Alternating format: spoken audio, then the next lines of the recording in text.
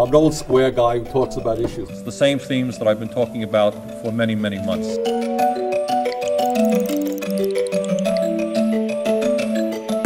I'm running for president because the time is long overdue for the United States to join every other major country on earth and guarantee health care to all people as a right, not a privilege, through a Medicare for all single-payer program. We've got to get the insurance companies and their greed and their profiteering out of health care.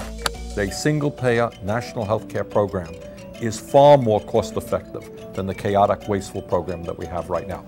It is not too much to ask that in the United States of America, we join the rest of the industrialized world and provide health care to every man, woman, and child as a right of citizenship.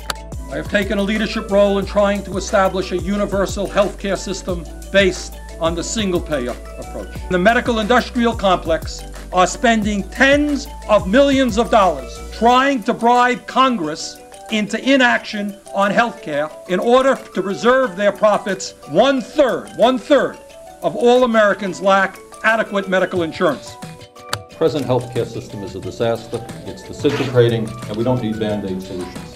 We've got to do what virtually every industrialized country in the world does, and that is to say, health care is not just a privilege for the wealthy. It is a right for every man, woman, and children. And the cost of health care is zooming up. Our system is falling apart. You all understand that it is not going to be Bernie Sanders or any other member of Congress that's going to bring about the change that we need. That what we need in this country is a mass movement of tens of millions of people who are prepared to stand up and say, we want national health care.